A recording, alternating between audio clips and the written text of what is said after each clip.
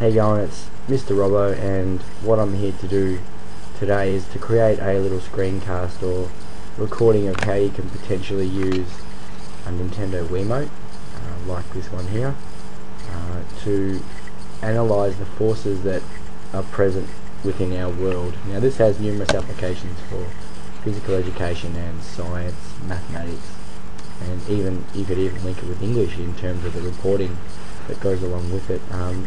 Basically it's an idea that it's not something I can take credit for. I got the idea from Ben Jones, a fellow PE teacher, who showed me how it was possible and just how wonderful something like this would actually be. So what I'm going to do is show you how to set it up. Obviously it assumes that you have purchased one of these devices. You can get them for around about $60, and what they have inside them is a Bluetooth connection, and they have an infrared emitting light sensor that doesn't actually get used for what we're about to show you. The most important part probably is the Bluetooth connection, and it also has an accelerometer in it which makes it aware of itself in time and space. So as you move it, it knows exactly whereabouts it is and can feed those figures back to the computer, which is how this next thing is quite important.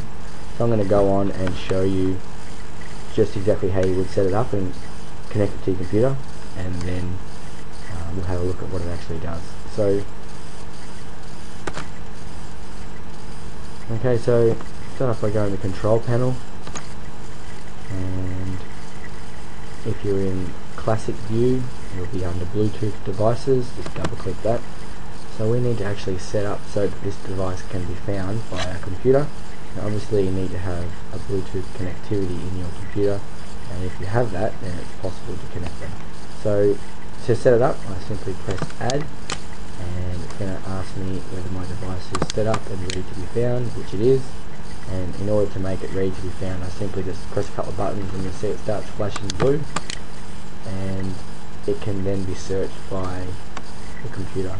And to make sure that it can be found, I just always keep pressing the buttons just to make sure that it stays on and doesn't automatically turn itself off.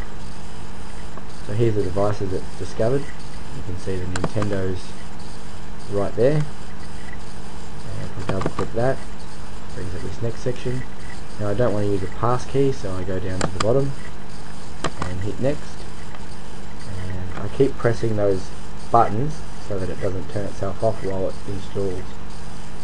I don't want that to happen. So it's installing the device at the moment, and as you can see it's finished. I hit finish, and it will still go through a bit of a process, but it should nearly be ready to get it active and working. Okay, very good. Now once you've downloaded the software, you simply go into the folder where it is, turn on your device and go into the Wii Analyzer program, and it says no Wii detected. Just give it a couple more seconds. Okay, so we should be right now to double click on the program, and if it opens up and it's successful, and it has, it will turn our controller to the number one slot there, which lets you know that it's basically connected and there's information being sent there. If it's flashing, then you know it's probably not connected, and this software program won't actually load up.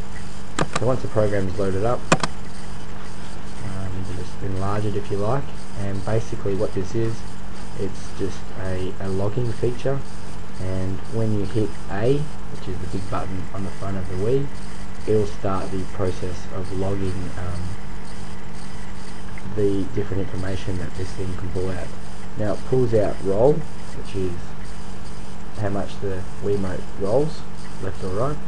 It also pulls out pitch, so how much it moves up and down like that.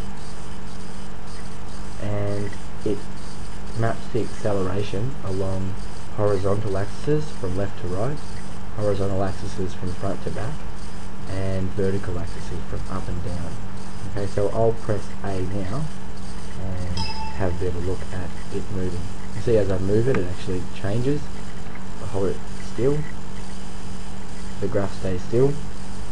If I start rolling it, you can have a look down at the bottom figures, and you can see that roll is really moving and pitch isn't. If I start moving it like this, pitch is having a massive change.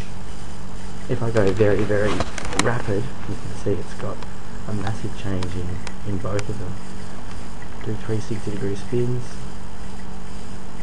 and you can see the figures are basically changing. So this is perfect for studying any sort of physics or biomechanics or mathematics or anything related to science, and it would be a perfect way to gather information from the real world. Once you're finished and want to stop logging and get your results, you simply hit A again. Now you've got a couple options there. You can view the Wii log, which will be numerical data, or you can hit draw chart in Excel. And you'll see here that it actually brings up Microsoft Excel, and there's a graph of the session we just did then. Now, there's obviously the different axes, that the x-axis, y-axis and z-axis, and you can use that to interpret the data. There's obviously g-force along here and time along the bottom. Obviously that could be very useful for a lot of different things.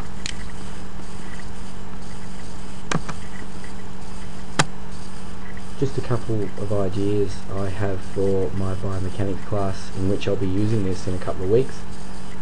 I'm planning on putting it inside a foam ball, which again is another idea I borrowed off Ben Jones, and getting kids to throw it around and seeing what effects they have, what effects throwing and catching has on the line and the forces that are applied, and that should in turn help us understand how forces work and how that links with biomechanics and the body, so which would be a very, very powerful thing. There's also numerous applications in physics. I've been talking with a physics teacher at my school who's looking forward to using it to study how g-forces work. So yeah, basically very, very simple to do. The program's free. All it requires is a Wii controller and a Bluetooth connection on your computer, and you're away. You can create professional level quality data logger for about $60. So I hope you can find some use in it, and if you can think of another way that it could be used, let me know on my blog. I'd be really like to hear how people are managing to use it.